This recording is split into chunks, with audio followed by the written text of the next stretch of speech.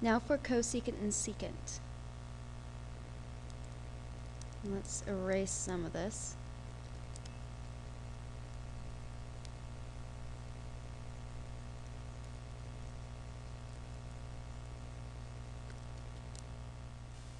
Here's our graph of secant.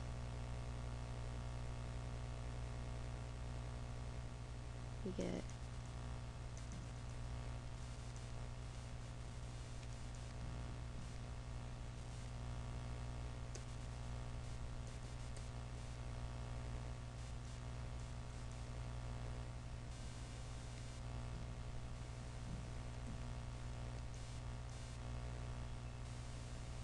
so there's secant, and we find, I'm sorry, this is cosecant.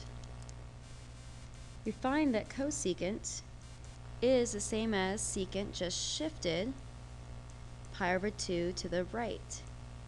So this equals secant x minus pi over 2, which can also be written as secant pi over 2 minus x. Thus, cosecant is secant pi over 2 minus x, and secant is cosecant pi over 2 minus x. And there we go. There are all our cofunction identities. So sine and cosine get paired, and each of them is equal to the other one with a shift of pi over 2. And we express that as pi over 2 minus x. Tangent and cotangent get paired. And cosecant and secant get paired. Again, we see the same shift in all of them.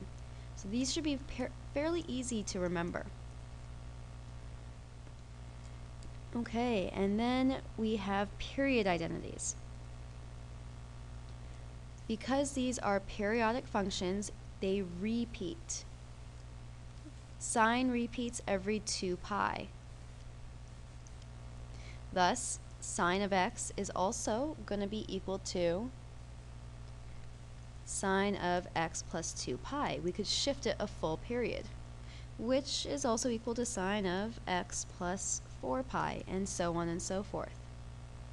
Same thing happens with cosine. Cosine repeats after 2 pi. So we get the same wave.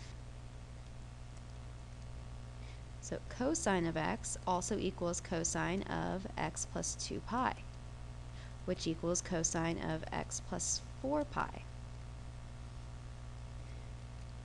But we get sine is equal to sine of x plus 2 pi. Cosine is also cosine x plus 2 pi. Alright, now let's look at secant and cosecant.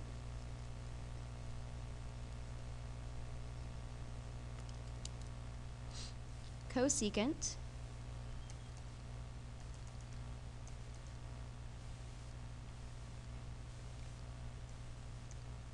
also does not repeat until we've gone through 2 pi. So cosecant of x equals cosecant x plus 2 pi. Secant, we see the same issue.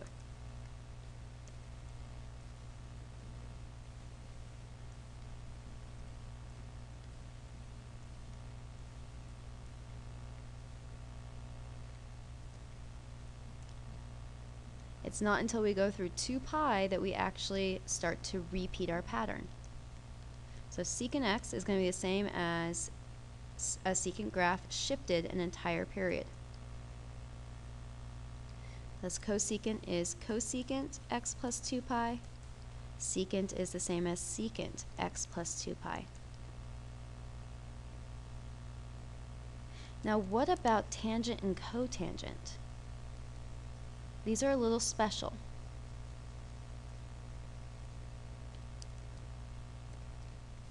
For tangent,